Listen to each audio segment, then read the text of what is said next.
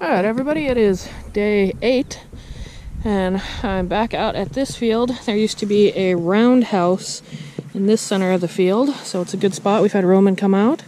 I just had a Victoria penny come out. Can't see yet what style of head it is, but let's see if we can get a date. Looks like we got a 3 at the end. 1893. Sweet. See you at the next.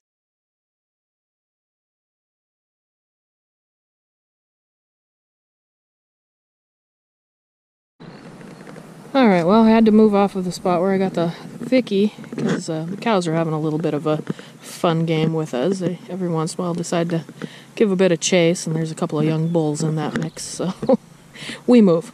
But over here, I just got another greenie. However, I can't identify it yet, so we'll see what it is later. See you at the next. So did you happen to notice when I pulled that coin out that it was a little wonky looking? It turns out it's bent in the shape of an S, and that means that it was once a love token. So somebody gave this to their love. It is a copper coin, so that means it was not a rich person. It's a poor man's love token, and there's just something sweet about that. Alright, we've got another greenie based on the depth of green there. Guessing it's going to be a newer coin, but still old for what we're used to. There we go. It looks like a 1905. There's the front. It's going to be Edward the 5th. Yeah. Okay, see you at the next.